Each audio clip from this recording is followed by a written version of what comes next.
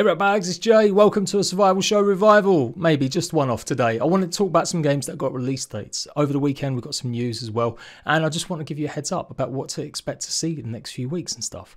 I am going to be playing SMALLAND. You won't see it much on this channel, maybe like one little video that I'm doing with Raz, but otherwise if you want to see gameplay and guides you've got to check out my JPG Crafted channel. I'm also going to be streaming it on my new channel JPG 100 Days. You'll find the links to both of them in the comment section down below. It's looking good. It's coming out on 29th. It's a mini survival game where you are small. You've got to explore the, world that is now devoid of humans for hundreds of years and try and reclaim the land. It's got taming in it. It's got base building. It's got some really cool features with servers in how you play with your friends and able to take your bases with you. So it's a really, really standout feature for me. But that's not the only thing I'm talking about. I'm going to be talking about the Axis Unseen, a release date of next year, and a couple other games. Fountain Survival Youth. No, hang on. It's the Fountain of Youth Survival. I think that's the name of it. That's a pretty cool game. I remember giving it a try demo a little while ago. Well, that's coming out really soon on Steam. And we've also got Above Snakes, another little cool survival game that's coming out as well. So we're going to talk about all that, plus Dark and Darker. Looks like trouble. The Battle Royale Tarkov style, but with magic. Looks like it might not end up coming to actual full release, as they've been sent a cease and desist order by a rival company. So we'll get into the details of that. So yeah, as a little one-off this weekend, it's a survival show. Let's go. So the Axis Unseen is a huge open world semi-survival simulation game where you'll be hunting strange creatures and pretty much being a archer class that you might imagine from something like Skyrim. I mentioned Skyrim because the lead solo developer of this game also helped create and develop a lot of that game as well. So expect a massive world, 5 times bigger than Skyrim, with a big focus on the stealth skills you'll need to take down multiple different creatures and huge enemies. You will have some other weapons to use as well, like you'll need your blade to maybe do a bit more stealthy, but it's definitely geared towards that kind of gameplay. If you like hunting games, if you like that real simulation, look out for this one. Enemies will not just be able to sense or see you, they'll be able to smell you too if the wind is blown in the wrong direction. As I keep saying, it's a massive game set to the heavy soundtrack of metal music as you try and get lots of new equipment and new magical arrows and abilities to take on these monsters. It's absolutely bonkers that it's been made by just one developer, but they're pretty much doing absolutely everything. So it's scheduled for release in 2024. Not a definitive release date, but yes, it's good to see at least we might see this at some point next year. So the Axis Unseen Steam page link will be in the comment section. So as I said, it's not all doom and gloom if you're looking for something new. This game of Above Snakes is coming out on the 25th of May. It's already got a prologue, you can go and check it out. I've backed this on Kickstarter, been following its progress for a while now. It's that top-down kind of viewpoint, but it's got procedure generated tiles, so no playthrough is ever really the same. You will be fighting off zombies in a Wild West setting as you maybe prospect, complete quests, find new loot and gather resources to build out your homestead. Expect lots of cooking, lots of combat, and in this trailer they show off a bunch more to do with the NPCs you'll be trading and talking with, as well as a pretty cool boss fight. If you enjoyed Lens Island last year, I think you might really enjoy this one. It does look to have a little bit more replayability with that procedural generatingness. Yeah, that wasn't a proper sentence, but I'm still going with it. Another one that you can follow on Steam, and like I said, it's coming out on May the 25th. I'm definitely going to be giving this a shot and I can't wait to show you some more. I might even boot up the prologue again as we did stream it a little while ago. So Survival Fountain of Youth is a single player survival game, very much in the same sort of vein as something like Green Hell or Stranded Deep. It's the 16th century and you have been washed ashore after a storm on a deserted island filled with horrible creatures that will probably want to rip your face off. You'll have base building in this and you'll be able to craft yourself ships or boats to get across to the different islands. I really thought the demo for this was pretty cool. It definitely had some old school vibes to it, but it definitely had some really nice features too. So definitely simulation, survival, all the things you come to expect. And yeah, it's going to be coming out really soon on the 19th of April on Steam Early Access. Again, I'm pretty sure it's got a demo up, or you might be able to play the prologue version of it now. But I can see this being a big hit, just like Stranded Deep and Green Hell as well. You can probably dig around and find the videos I did when I took a look at this a while ago or stream, but otherwise expect to see me cover this hopefully before I go off to America for a week. Survival Fountain of Youth, 19th April. So SMALLAND, it actually got announced, I swear, in like 2017, 2018, and I covered it way back then. It had a variety of issues though. The game ended up getting bought out by its publisher Merge and pretty much taking over development of the title with none of the original developers on board because they simply just weren't able to convert it into something real. It has absolutely gone through a huge amount of changes. It looks pretty much like a Pixar twee little game, but now it's actually a proper survival, what you've come to expect. Very different from Grounded. That's what a lot of my fans on my second channel keep trying to compare it to, and I've used it a little bit to maybe get people interested, but the truth is it's more like Conan or Ark than Grounded. It's quite challenging, that every bug wants to rip your face off, and it's got the typical base building mechanics you'd like to see, as well as some combat and dodge stuff too. The tames in it will allow you to get across the map more, and although not every creature is able to be ridden pretty much like Ark, it does have a nice little selection already. They've released a roadmap recently. I'm still waiting for a price though, which is pretty unusual so close to launch, but expect it to be around $20 to $25.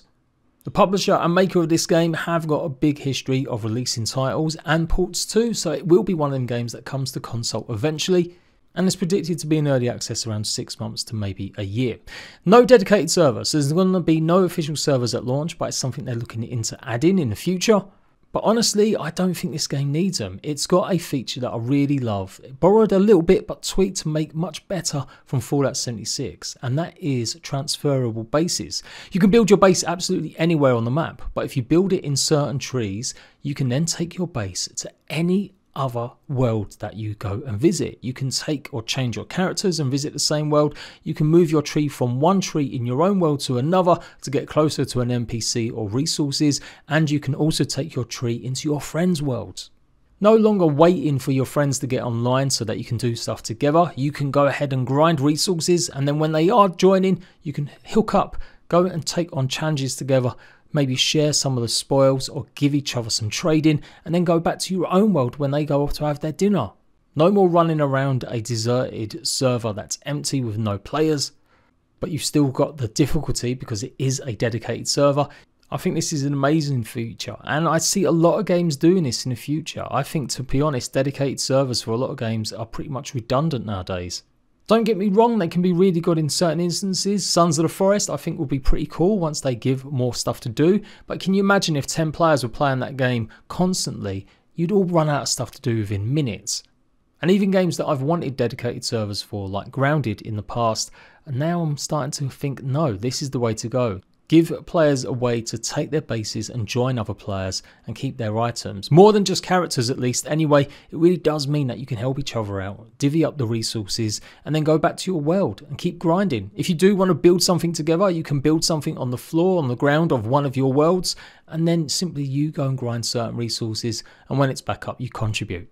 I've seen quite a bit of talk about people disappointed it doesn't have official server support yet or PvP, but that is on its way apparently during early access as well.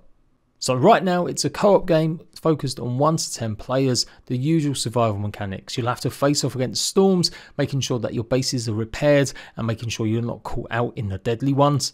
It's got multiple seasons that will affect your progress, and like I said, lots of ways to get around from the tames, plus certain armor sets that you can use to glide around the map. I've sunk about 35 hours into it. I've already done a first impressions video and 2 let's play videos on my second channel, so go and check it out if you want to see more.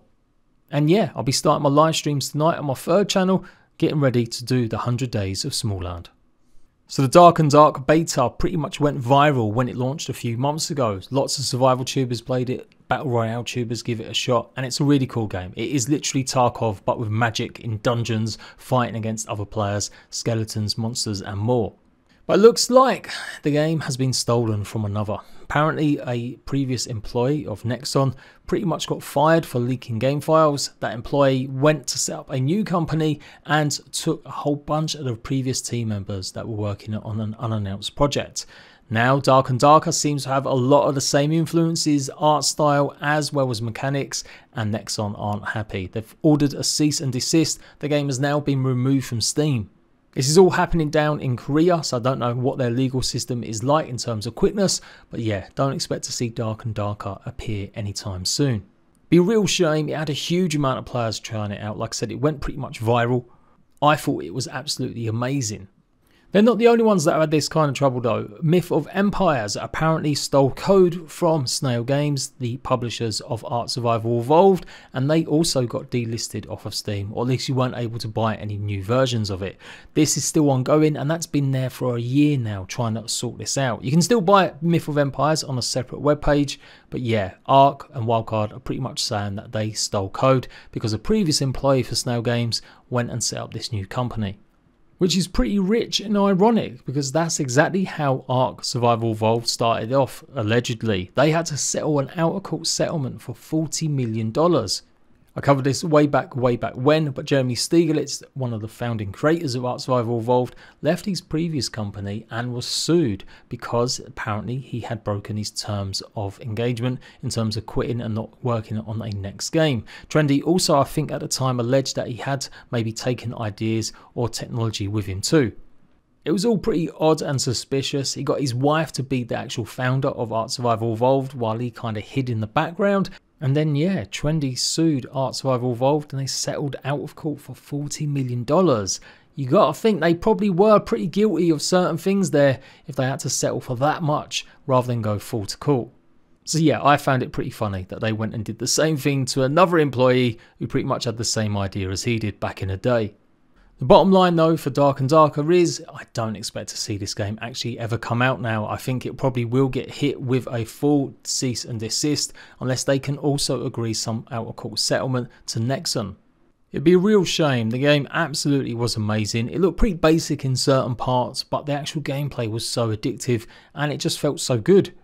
So yeah, I'll keep you guys up to date on this, whether or not it gets changed. I know it's not strictly a survival game, but I really enjoy this. So if it does ever come out, I'll definitely be covering it here.